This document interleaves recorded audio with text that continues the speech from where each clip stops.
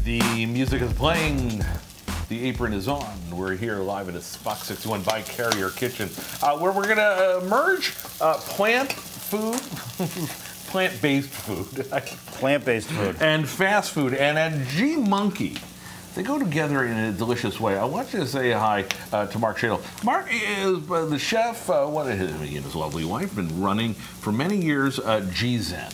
Yes. Down in Brantford, which I want to quote the New York Times here. They called it a vegan retreat for carnivores. Sure. And I got to tell you, the food in there was so fantastic, and the best part was, to a carnivore, you couldn't tell. Sure. It was really delightful stuff. You've reimagined it. You had a truck for you still had the truck, but you said, you know what? Let's take the really gourmet stuff and kind of dial it down a bit and kind of do some fast food, right? Yeah. Every decade we have to reinvent ourselves, you know. So it's in the chef's bylaws. So this decade has become more of like a vegan, our vegan fast food. I'm trying to save the planet like one meal at a time. One faster meal at a time. And as we go into this butternut squash dish, which by the way, he grew those squashes himself. Yeah, these are grown in Durham, Connecticut. We're gonna hear more about that in a second. Go ahead. You start to work, and I'll ask a couple of questions along the way. We're doing a butternut squash almond bisque. Is that it? That's right. God, that sounds good. Squash almond bisque. Been making this for over 30 years. Right. And you have the recipe. You can make this at home. It's very easy to make. Easy. You take one decent sized butternut squash. And then we have onions, carrots, and celery that we're going to saute. And you're just going to saute that squash, and if you notice, it's already diced up pretty finely, which means it's going to cook pretty quickly. Sure. Right? So you just add all your veg. You saute that. That's a different kind of holy trinity there. You got it almost looks like carrots, but it's not. Yeah, we call this the mirepoix. It's carrots, celery, and onions. Talk about the transition from G-Zen to G Monkey. You had your G Monkey truck. You had a food truck going on, and that was a huge success. Simpler dishes. Yeah, simpler dishes. It's more geared for fast food. Sure. Quick pickup. We have seats so you can come in and sit down. Right. But here's the thing, and I've been a big proponent of this for a long time. Just because if you're on the run, if you got to go to fast food, you can still eat healthy, and that's got to be the big draw of G Monkey up in West Hartford, because people who are in a hurry, you don't have to go through a drive-through somewhere. You can get an even better meal at your place, right? You can get a great meal here. Yes. Right. And we're not, obviously now we're in West Hartford, so we have a bigger population to draw from. Right. A lot of people. But your name, people are traveling. Well, we had the food truck. We've had the food truck was coming to Hartford, Billings Forge, and around Hartford for 10 years. Sure. So now we're stationary up there.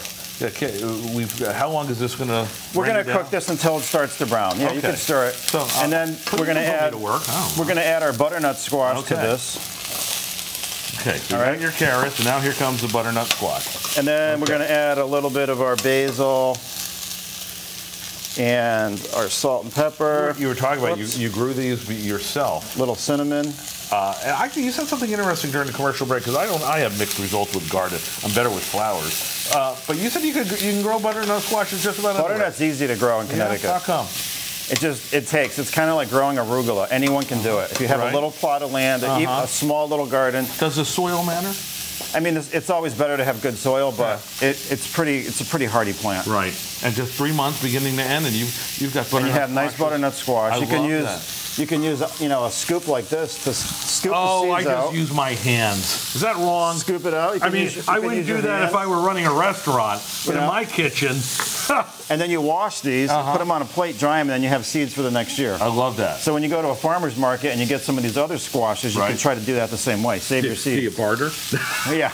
I'll give you good seeds if you hook me up with some arugula, and then everybody wins. How long are we? All right, so now we're going to add our vegetable stock to this.